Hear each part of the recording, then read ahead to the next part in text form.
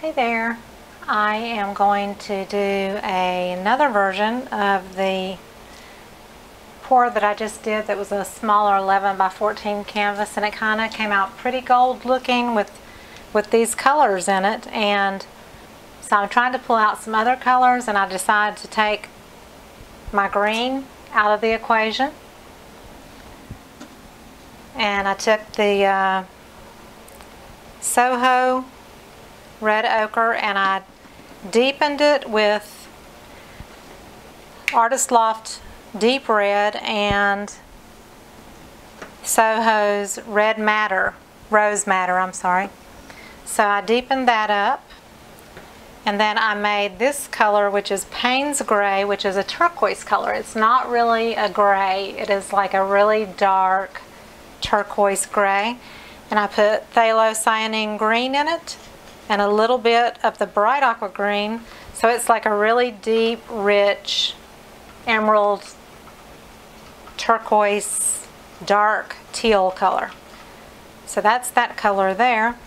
And I have one more that I need to mix up. I wanted to show you how I mix it. This is a combination of bright aqua green by Liquitex Basics, sky blue, which is Creative Inspirations from Jerry's Artorama, and you put the same amount of Owatrol Easy Flow as you have paint. So Owatrol is a European company.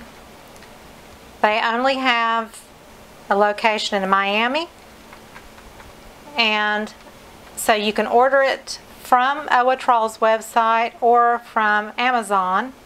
And this is a new 2.5 liter size, which is larger. So they do offer the larger sizes now, but they can be a little bit pricey. But it's for people that are more so besides America, you know, the European area. And it's an alternative to Floetrol, which they are basically about the same thing. I really actually care for the Owatrol Easy Flow better.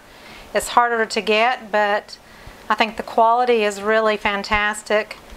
It's very self-leveling and smooth, and it works really, really well. So now I'm going to add my water into my paint mixture. So you always mix your color up first with your Easy Flow, Owatrol, or Floetrol, depending on what you're using and what country. And so then you add your water at the end. So you want your paint and everything to bond first together, and then you can add your water to get it to the right consistency.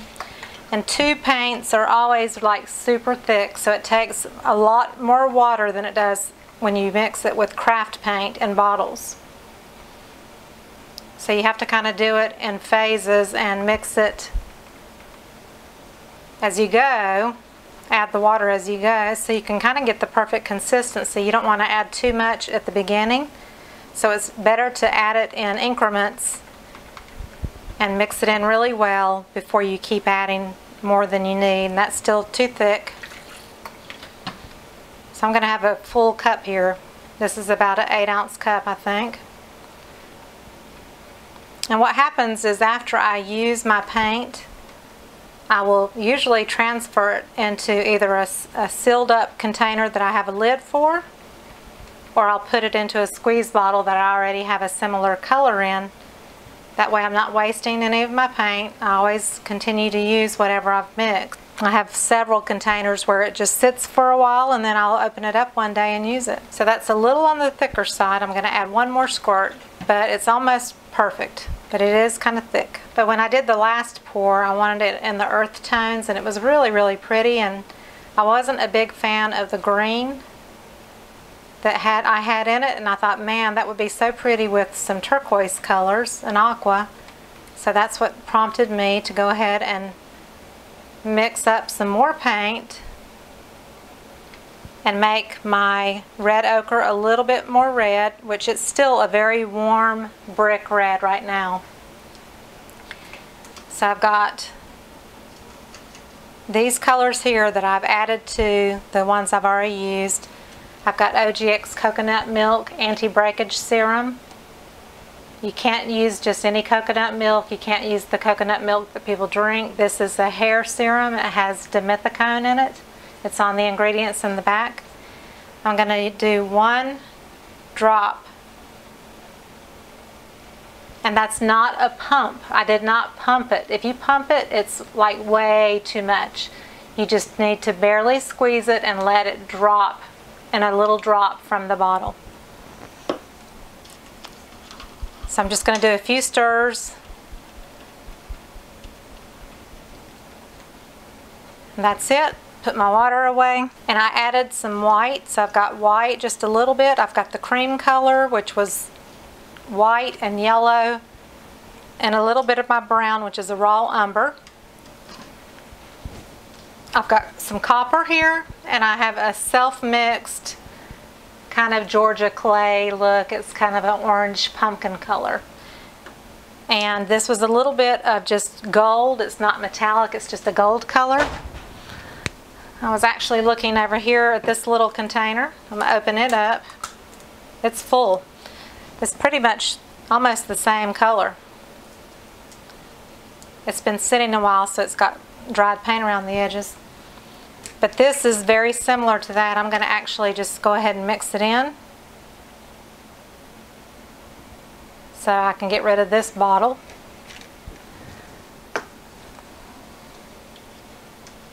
I'll just take this cream color I have.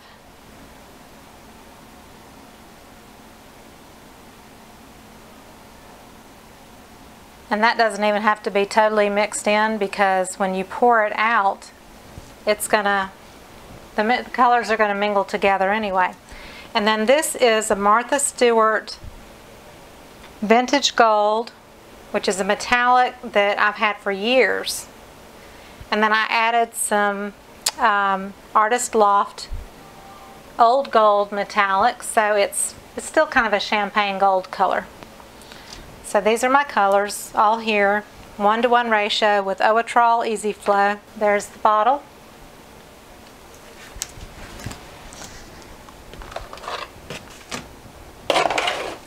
Very, very comparable to Flowatrol in the United States.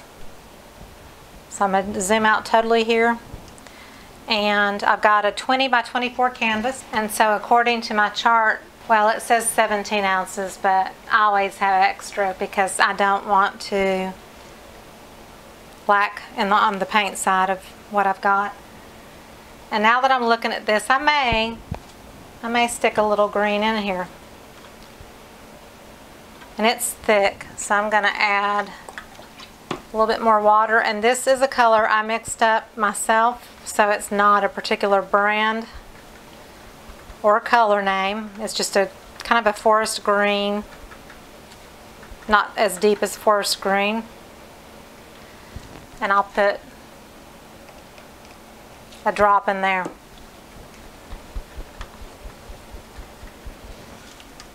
So there's all my colors. And so I need 17 ounces, which is basically a couple of these cups. But maybe what I'll do is pour 3 cups, and I'll have extra. I can do 6 ounces or so in each cup, and I'll have enough to pretty much go around, I think. So I'm going to start with cream. I think I'll go ahead and put a little bit of this buttery gold color and the orange color. And I'm not trying to do a gradient pour, so I'm going to raise it up a little higher so it'll go down into the paint, because like one's sitting on top and the others have gone down. Let me do a little bit of white. Let me do brown. And instead of pouring that one area, because the brown was thicker, I'm going to swirl it around.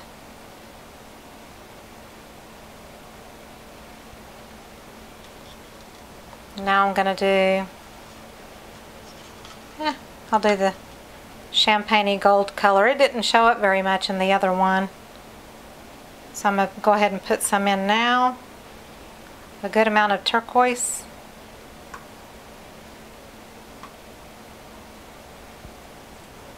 I'm going to go ahead and do the deeper blue beside it. Maybe just a little bit of the green. And I'm pouring from pretty high here. I'll do some cream. I'll go back to, let's do the red again. And then I'm going to go back to the orangish color. Go ahead and kind of finish out this color, the golden color. I don't remember if I've used copper, so I'll do copper. Turquoise again. Maybe just a little of the blue.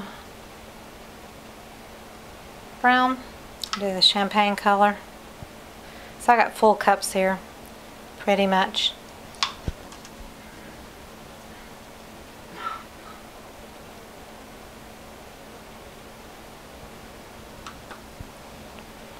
Want to make sure that copper gets used in there.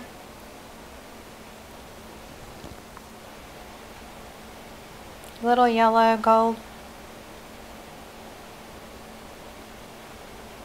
I don't even think I used the white. So I'm going to pour it from high.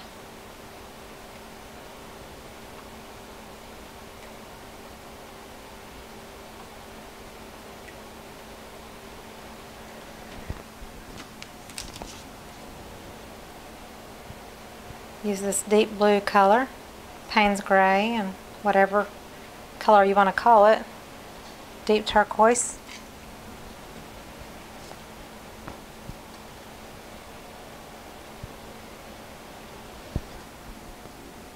Got my 20 by 24 canvas.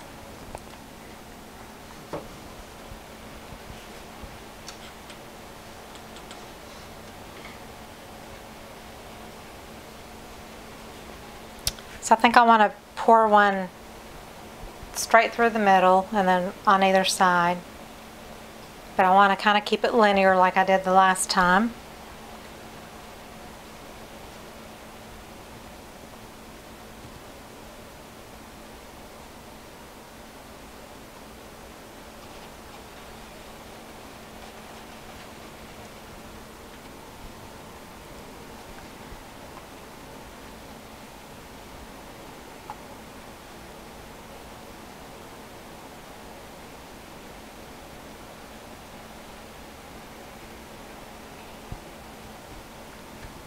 Pretty, pretty colors in the cup.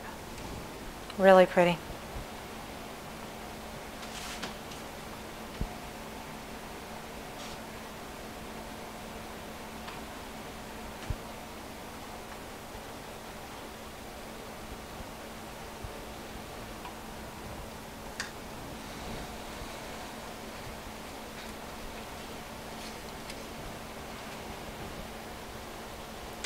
And with OGX coconut milk, it's really nice if you can just let it kind of sit for a while. Because the longer it sits, the larger the cells kind of grow to be. But as you can see, without torching, I've already got some pretty great cells going on.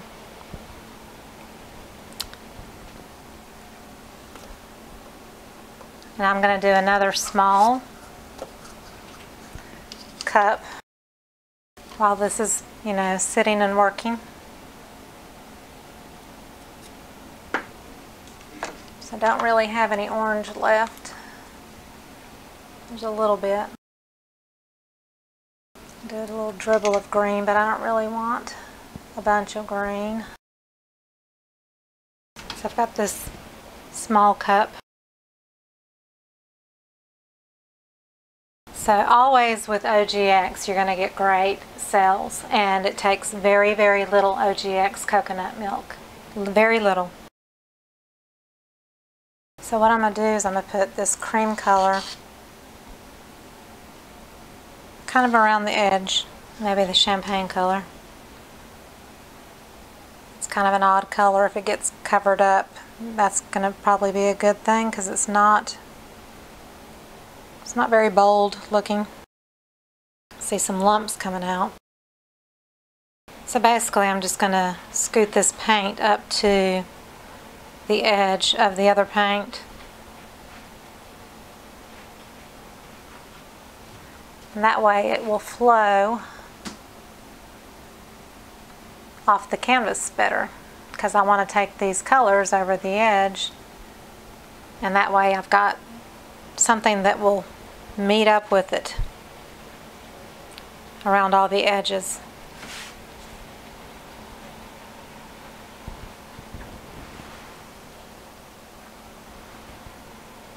So this part is not even going to show up. So I've got the reflection in the middle, I know, from all the different lights. So I'm ready to let the paint flow, and it's going to make a big mess on the table, I know it. So I just got to get things out of the way so I can make my big mess.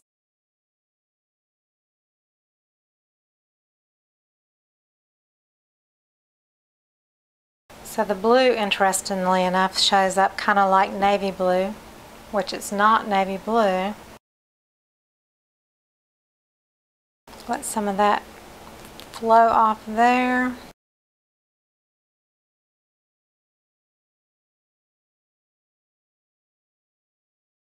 Just making sure all my corners are covered. Kind of interesting. I'm just trying to decide if I want to leave it. I got my turquoise to show up, which I love the turquoise with the oranges and reds. I've always loved that. The blue I thought would be a little bit more turquoise looking. So I'm just trying to decide. Trying to decide if I intermingle some turquoise in with it. I can kind of camouflage some of that blue, get rid of it.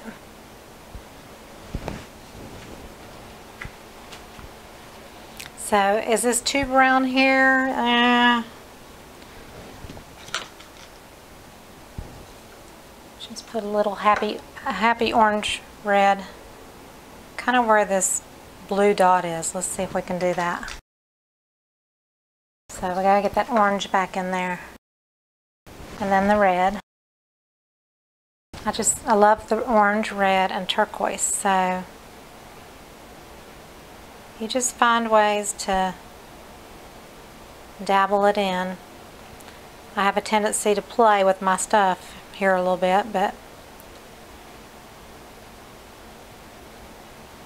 there we go.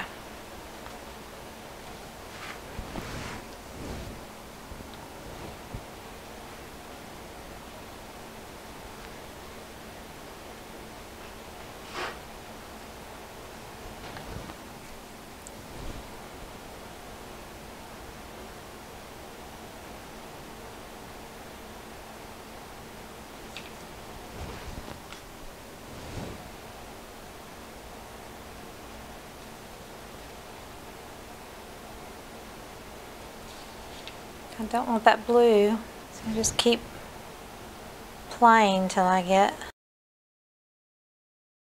Oops, I dripped copper. That's okay.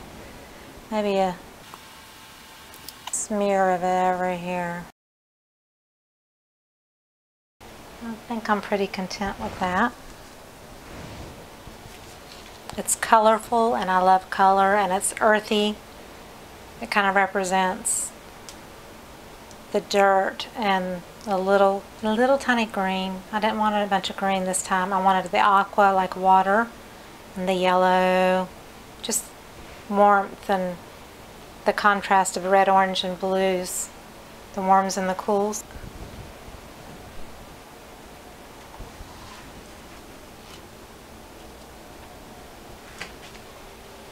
So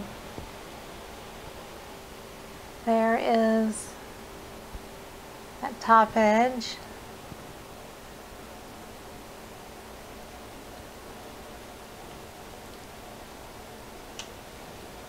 Got a lump right there, I can see it.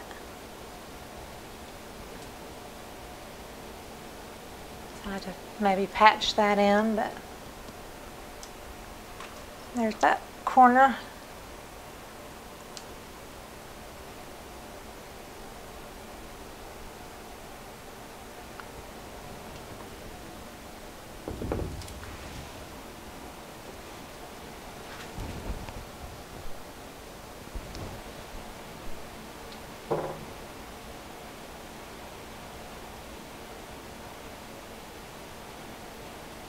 So there it is. Got some really cool things on the table here, drips.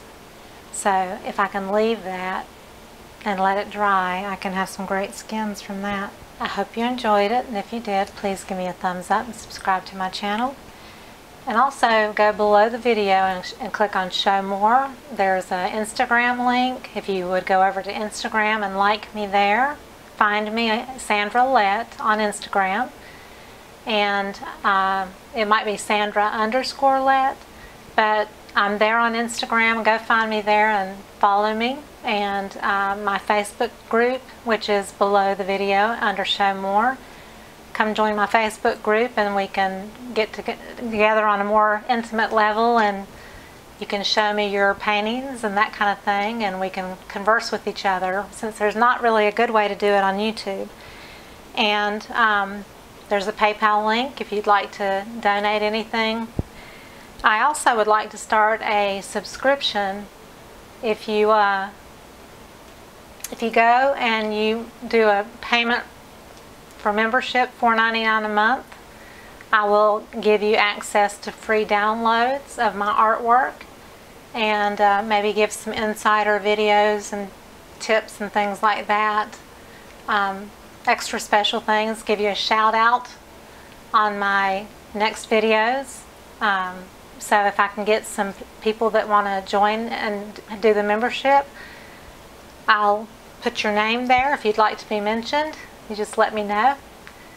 I really appreciate anybody that can sponsor me. That would be awesome. It does cost a good bit of money to create art every day, and it's something I do and I love, and I'm actually going to start trying to teach classes and that kind of thing close by in Fayetteville and maybe the Raleigh area. So if you're in the North Carolina area and you're interested in a class, email me at my website, sandralett.com, and let me know that you're interested in a class. And I'm going to be trying to do some classes in Fayetteville and maybe Raleigh.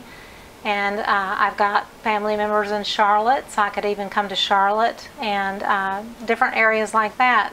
I'll try to make an excuse to get that way if you'd like to have a class. And I'd like to get probably about 15 people in a class, and do a couple of different techniques, and you know, have a one-on-one with everybody in the class. So just think about that, and I will see you on the next video. Thank you so much. See you later.